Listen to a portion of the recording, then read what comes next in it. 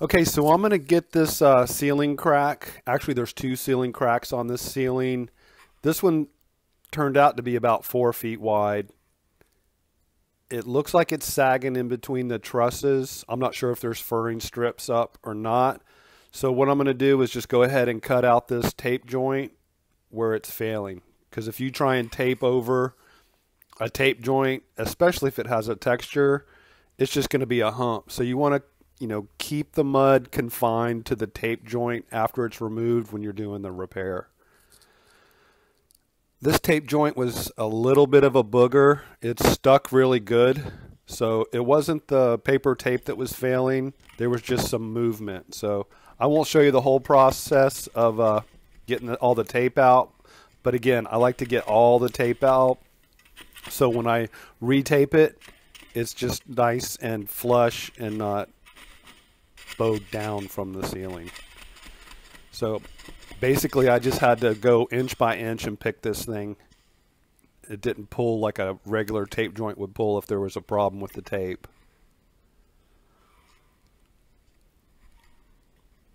I am going to put some guards on the tape joint once I get all the tape and loose mud and joint compound removed. Right here I'm scraping just on the skip trowel because there's a sand. So I'm just smoothing it out a little bit so it's not so rough so I don't get any chatter on my knife. If you look close, you could see that moving a little bit. I'll show you a little closer in a minute. So I'm going to start putting up screws where I can get them in the furring strip or trusses. They're 1.25" drywall screw. The drywall seems to be pretty solid. So I'm going to get this screwed and then hit it with the guards and then go work on the other one and see exactly what we got going. Just kind of tapping around to hear where the stud is. You can hear the difference. It's hollow, then solid. You always want to sink your screw heads just below the drywall. All right, there's the tape joint. Got the guards on it. Assess the situation.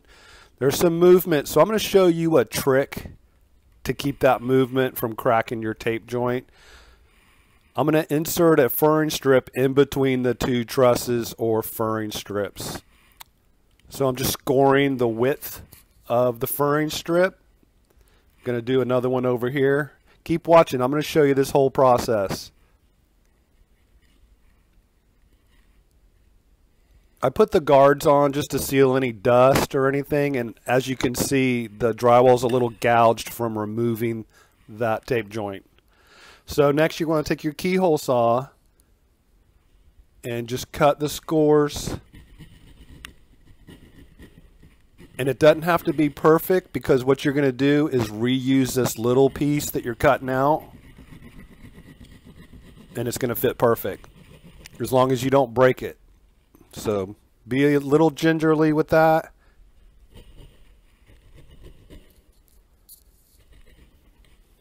So you just pull that out, set it aside.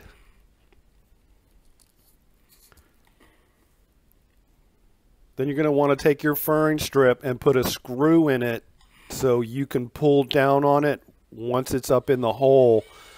Then you'll be able to get screws in it. You're going to screw through the existing ceiling into the furring strip, spanning across the tape joint.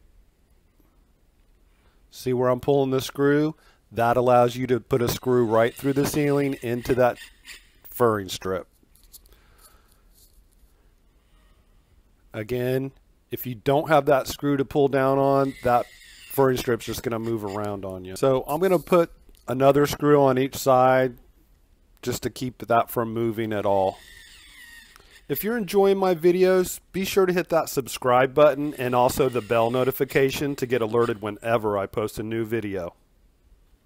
Okay, so I'm going to remove my set screw and replace with the same piece of drywall I cut out.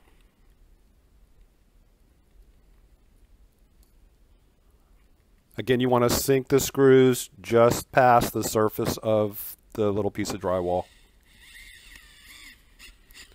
I'm going to be using a fiberglass mesh tape and a 20-minute setting type joint compound, which will make this super strong. I guarantee this isn't going to crack again unless there's some truss uplift or something like that. All right, I'm going to speed this one up a little bit. Won't show you all the details. Keep watching because I'm going to show you how I mud this after I put on the fiberglass mesh tape. Again, I'm just cutting that little piece out. I will reuse it. Hey, I want to give a shout out to Kevin Eaton for always having comments on my videos and helping out in the comments. He used to work at Lowe's, so he's got a lot of good knowledge. Thanks, Kevin. All right, pulling down on that screw. Gonna attach that fern strip through the ceiling. If you got any questions about ceiling cracks or any kind of drywall repairs, texture matching, leave them down in the comments. I'm happy to answer your questions.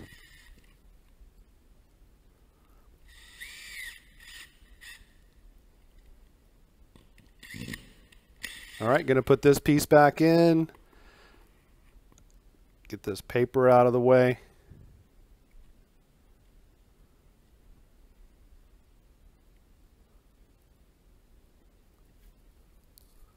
So yeah, people always say, oh, fiberglass mesh tape isn't any good. They probably are using all-purpose joint compound on the fiberglass mesh tape.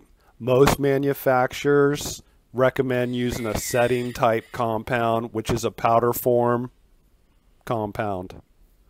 All right, so I got the fiberglass mesh tape. I'm going to keep it in the trench where the old tape was. That way there's nothing sticking down from the ceiling. That's how you get a flat repair. You can also get a flatter repair using fiberglass mesh tape or even a new tape called FiberFuse. I got a video of that too. I'll leave some of my most popular videos down in the description, and also the first two videos that I've done on this project where I showed you how to seal up some brown drywall paper after it was torn because the baseboards were not scored before removal. You want to go over the fiberglass mesh tape one more time to make sure it's all stuck real good. All right, there's the 20-minute mud. It's a USG sheetrock Easy Sand 20. I already mixed it up. You can see that other repair shiny over there. That's the guard shining. I'll be mudding that next. Not in this video though. Just wanted to kind of keep it short and sweet.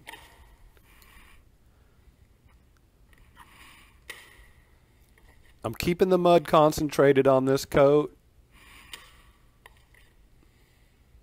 in the tape joint area.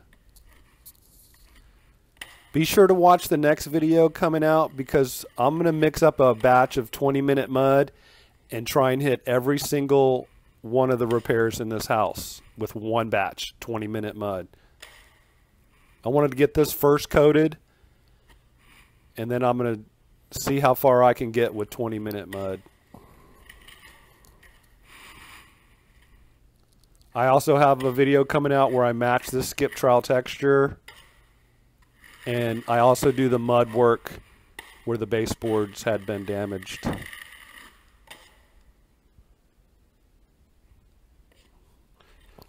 Now you want to keep your first coat smooth, as smooth as possible anyways.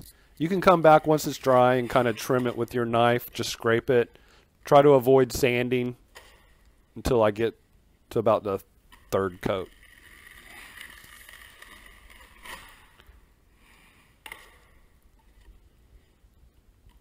Another pull, and that should be good to go. And if you want to step up your drywall, texturing, or painting game, be sure to hit that round icon in the middle of the screen now to keep up with all my latest videos. If you've got a friend that's a contractor or DIYer, be sure to share this video with them on Facebook or Twitter. Thanks so much for watching. There's more of my most popular video links down below in the description.